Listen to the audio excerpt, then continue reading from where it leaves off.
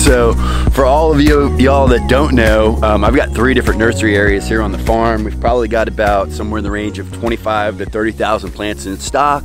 Most of those plants are for our install work, but we do some deliveries and we do some larger order pickups by appointment only. So hoping to get a commercial location here really soon. Actually got some exciting stuff here in the works. So I've made a video on this last greenhouse that we have here in the back and kind of promoted it a little bit, and I would still say that it's a great greenhouse, you know, for a beginner greenhouse, something you're gonna need for 6 months, something you need a year. What happened to me was I was going into the winter. I actually started off with needing some tropical plant protection, and these ended up turning into seedling houses. Well, I can tell you from the first time I ordered these to the second time I ordered these, the quality has definitely seemed to drop. So this time we definitely went with the better greenhouse. As you can see, I've got that large 30 by 90 over there. That I got from the guys up in Georgia, Atlas. Those are the same guys I got the new greenhouse from. So we got a 20 by 24 going in here. What you see right here now is a 10 by 20. We're gonna be about 4 foot bigger than this actual footprint. So a little over 400 square foot. Like I said, this is mostly a house for propagation, for seedlings, so the rain doesn't come down and wash all that water out of the trays. So we're gonna be doing kind of a general cleanup of this whole area. I've got a lot of plants to move. I want to clean up this large oak tree. I want to redo some of this windscreen.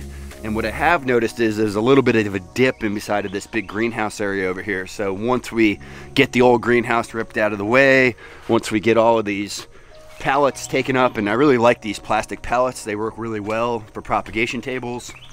I'll get all the pallets up. I'm gonna bring in some paver base or some crushed concrete. I'm gonna level the area. I'm gonna put another layer of this black weed mat down. This black weed mat is a game changer. You can see we had a couple of holes over there in that area that I've already patched. I'm gonna put a whole new piece of ground cover pretty much over this entire area here in the center after we bring it up with some base. Kind of, like I said, drone will clean up of the whole area, and I'm hoping my time allowed for this project is 3 days. So I'm hoping within 3 days this is done, because I'm leaving for Costa Rica on Thursday. It's Monday, so lots of exciting stuff happening here this week. Finally putting some time into my own property, which is very rare. You can see the passion fruits are all starting to grow up the side of the greenhouse. We're gonna have to move all of these out of the way. And then generally I'm kind of just clearing this entire area, so I wanna make some extra space over here. So as you can see, here's the old greenhouse. There is literally nothing left of this material. I could probably rip it. Yeah, I mean, there's you know, no plastic left on the top of it. And like I said, the first one I bought from them seemed to last maybe a year and a half. The second one I bought from them seemed to last like 6 to 9 months. So I feel like the quality has changed a little bit too. It's another reason why we stepped it up and put a better greenhouse in. So I'm gonna start the rip down process. I need to get to work. Hold tight. You guys ready to see some progress? All right, little midday follow-up for you. I haven't even got into any of these boxes yet. We're just looking at the instructions. My garage is trashed. I have to get that straightened out, but I'll tell you, I opened a whole can of worms. We ended up trimming the tree up. We ended up leveling the whole space. We're putting down another layer of black mat. So we put the leveling base right over the existing black mat. It was really low. There was a bunch of bad spots in it. It was ripped. And going right back over that with base and then covering it with black mat again. I'll show you guys what's going on. Yeah, so kind of cleared the tree out of this area. There was a bunch of holes in the windscreen that was here. I ended up just covering this with black mat too. I've seen it done other places for privacy. I did it for windbreak, so we'll see how it holds up. It was much cheaper than the green windscreen. And we've kind of cut everything back here out of the shade nursery, giving ourselves some space. Stop that grapevine from coming over the fence. And this is the old windscreen, as you can see. It had a bunch of burn spots in it, so we just went over it off the other side with that black mat. And it's really closed off the space. I let a little bit more light in here. Still got a lot of stuff to put back, but we still haven't even started on the greenhouse yet. So midday, hoping to get the outside set, maybe get the hoops up today, and tomorrow we can start framing out those end walls and get it covered in plastic. So hold tight.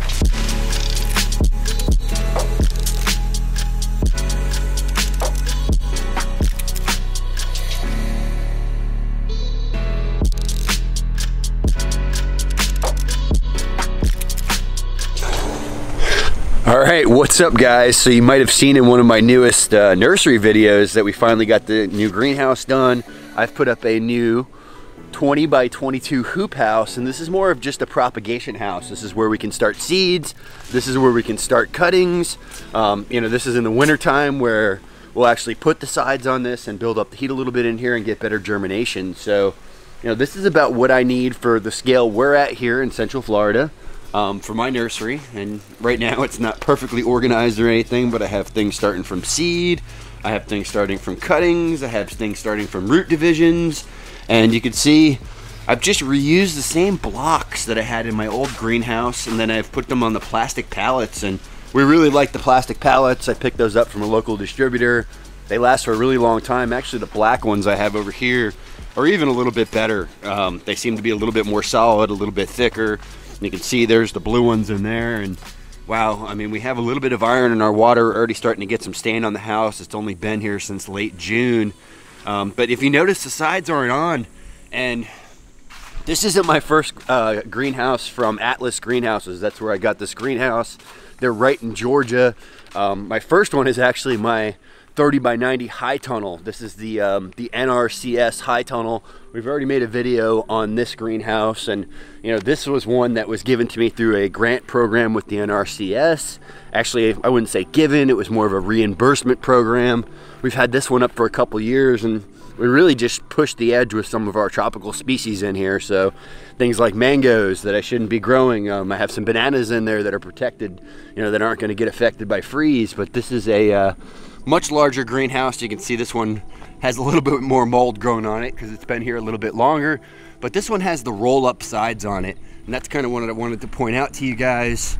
It has the sides that roll up with this large handle right here, and this works really well for the winter time, taking it up and closing it and letting it capture some of that heat. I even have some big barrels up here in the front of it that I've used. Those barrels will hold heat during the day and let that heat out during the night, you know, and that'll also help a little bit to warm this up in the winter time. You can see this is quite the jungle in here. Probably due for an updated video inside the greenhouse. I also do have to replace the plastic this year, so this time of year I have some shade cloth on there, just kind of actually trying to cool it off a little bit. Our summertime suns are really intense, so you know, I'm trying to actually bring the temperature down a little bit just so things don't cook too much in there. But yeah, here's the new greenhouse. It wasn't too horrible to put in, and why I wanted to show you that other greenhouse was I've left the sides open on this one. Haven't had a chance to put the roll-up sides on. I think they call those economy curtains. Haven't even put the front door curtain on. That one's gonna go on within the next couple of weeks. But what I've decided to do, rather than put the curtain on, I'm gonna put these polycarbonate panels on. I'm gonna show you that here real quick. Actually, it already fell over. I actually don't have them installed yet, and I picked this up at Home Depot or Lowe's, and it's a really flexible plastic. And what I can do here is I can just put screws in at the top and screws in at the bottom for the winter time, and it's going to take 2 panels on each side. Or I could get kind of fancy and put some hinges up here. This way it was actually able to come up, hook open. Honestly, for the month or 2 we might need it, I'll probably just put those on in the winter time, take them off on the summer. This way I'm getting really good airflow. So these benches are a game changer out here. We've had this irrigation in our old greenhouses, so we just brought it back over to these ones, and these are really stained up with the orange from the the high iron we get here in our water. And I just use these MaxiJet heads in here also, the same ones that I use in a lot of our food forest systems, and these are the MaxiJet 180 half sprays, and these heads put out like 2.2 gallons an hour. They come on in here, I believe, every 3 hours for 2 minutes.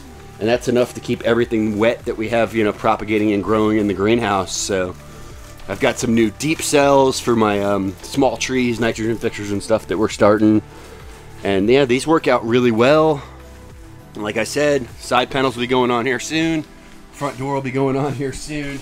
It is coming up on October. We have a chance of frost here in November. Not usual or typical until we get to January, but that time of year is coming up on us really fast. And my third greenhouse I'm going to be implementing this year is going to be right over here behind you guys. And this is kind of our tropical zone in the nursery. And what I've done here is I've ordered, I think, 9 large hoops that are going to go from the front to the back, and we'll pull plastic over that for December, January, February, just to help, you know, with that chance of the frost, any chance of freeze, so anything like that. Everything I have over on this side is ultra tropical, or, you know, a little bit too tropical for being in a fully exposed area. So yeah, another greenhouse. So, you know, in the summertime, not much use for a greenhouse in Florida. Really, it's just to help from the monsoonal rains, you know, washing out those trays, taking all that dirt out of there. So it's really just overhead protection, just kind of like they do in Costa Rica. In the wintertime, it serves a little bit more of an actual greenhouse purpose. All right, guys, so yeah, new greenhouse done. Little over 20 by 20, little over 400 square foot. That big boy over there is probably, you know, a little 2,700 square foot. And I guess I should mention, for the irrigation, I have those micro heads on kind of a standalone timer, and I'm seeing I have another one of those timers right here. We use these all over the farm, and this one's probably been here for 4 or 5 years, and this runs on a 9-volt battery, and this is just a 100 node. You can see it looks like it's dead or sleeping. It's basically sleeping. When I touch it, the time comes up, and that's what I'm running those zones with. And you can see how badly it's gotten stained from the irrigation.